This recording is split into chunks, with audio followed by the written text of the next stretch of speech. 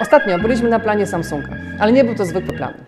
Skoncentrowaliśmy się na nim na działaniach proekologicznych, by zminimalizować ślad węglowy, który zostawiamy na każdych zdjęciach. Zobaczcie sami. Po pierwsze, segregujemy śmieci i uświadamiamy naszą ekipę o odpowiednim sortowaniu.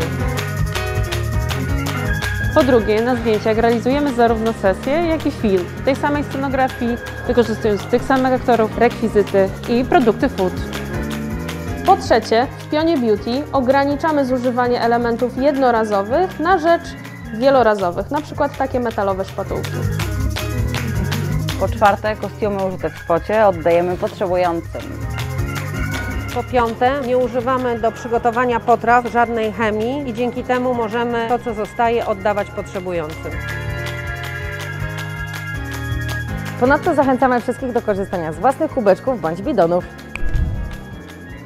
Voilà! I tak to wygląda w praktyce. Myślimy, działamy, staramy się być jak najbardziej eko.